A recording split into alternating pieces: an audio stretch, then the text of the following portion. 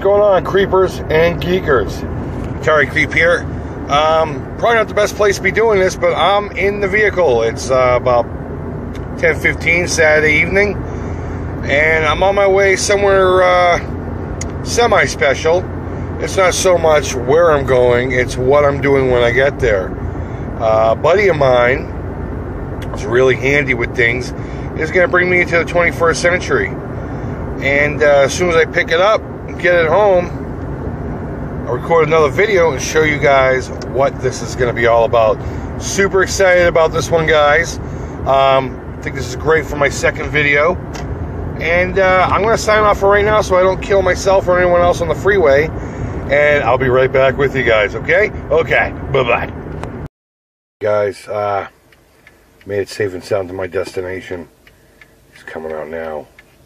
Whatever could he have for me? There it is, guys. Inside this bag contains the reason for this trip. And hopefully I will get home soon enough and I'll be able to plug her in and show you guys what it's all about.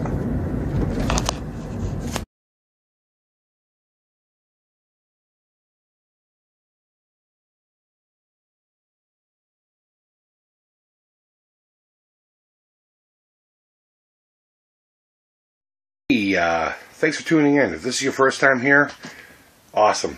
Thank you so much. If this isn't, and you've seen my other video, then thanks for coming back, despite the sloppiness of the other video. I wanted to do this real quick before I even got into this this deal I got. This video isn't for or against emulation. For years and years and years, I fought it.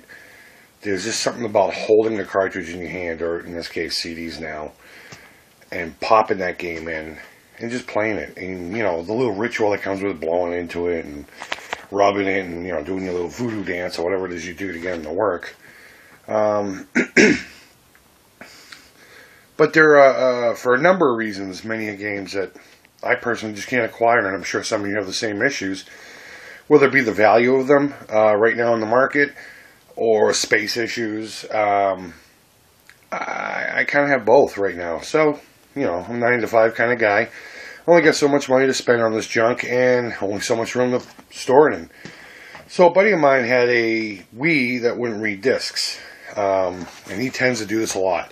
He'll buy a bunch of cheap Wiis that won't read discs, and he'll emulate them, and he'll just sell them, but he won't sell them for too much, $50 or whatever.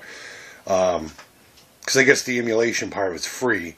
Then you just download the bin files and all that stuff. I don't know what the hell, you know, he does half the time with this stuff. But long story short, he just said, screw it. I'm just going to put one together for you. And he just gave it to me. So let me flip this camera around and we'll show you what's going on inside of it. There's a few different systems in there. Obviously, there's some Atari stuff, because it wouldn't be mine if it wasn't. But, you know, I'm pretty excited about it. Some of it looks great, some of it doesn't. So what? Games are still fun. So let me flip this camera around and we'll get to it, okay? Bye-bye. So here's the home screen once you fire it up. I'm sure a lot of this is nothing new to any of you guys, but to me it is. I'm not a complete technological idiot, but again, there's just some things I just thought was sacrilege until now. So simply, you know, you got your Wiimote. Let's fire it up. And we'll start here. We got an Atari 2600. We got a 7800. We got the good old NES and Super NES. We got my baby, the Genesis. Game Boy Advance.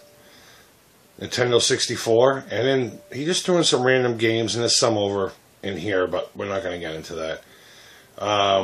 Some Ninja Gaiden, or Gaiden, however you want to say it. He even threw in a MAME, in case I want to throw this into a cabinet somehow.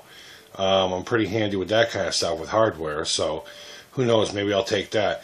But also up here, there's a USB deal, and he threw a USB in the back, and he made, you know, obviously I can get an external hard drive too if I really needed to, but put a whole grip of games on that too. So, I mean, I'd say with all of this, like, let's go into 2600 real quick.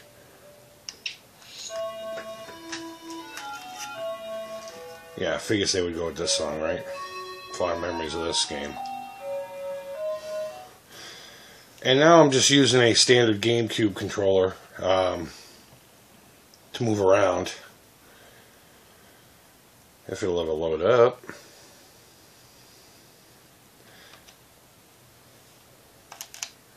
And here you go. Here's all the games. I mean, it's no different than having like a Harmony cartridge that has all the bin files on a little dealio.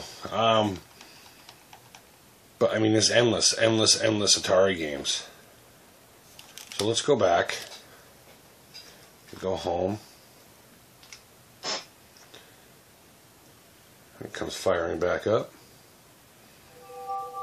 And let's go to NES.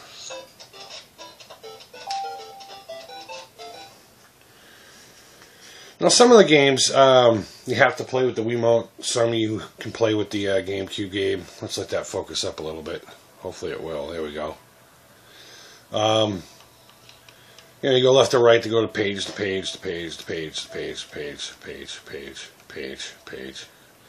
So that's basically it. Let's throw a game in that I'm not very good at, and look like an idiot in front of everyone who's watching this real quick, just to give you an idea. Let's find Contra. There it is.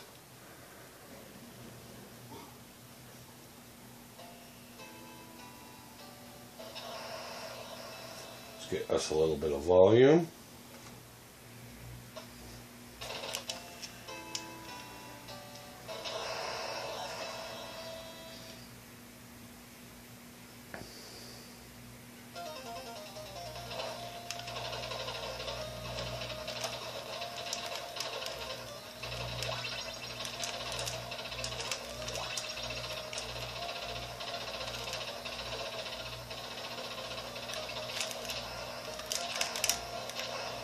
So yeah, that's basically it, man. I mean, there's really nothing more to show.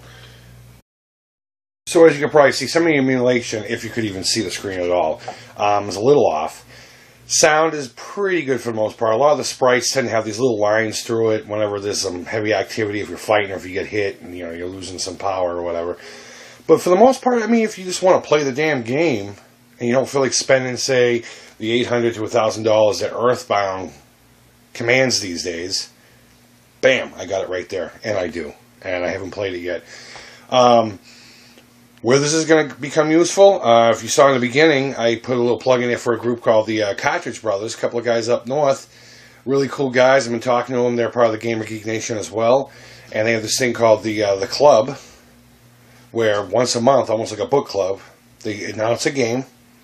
And you play it. And, you know, you discuss it afterwards or whatever. Share helpful hints with each other and stuff. So I think that's pretty cool, and hopefully I'll be getting, to get involved with something like that with them now that I have endless games. Not that it's the right way to do it. I should probably try to find the games first, but if I can't, or I can't afford it, I got them.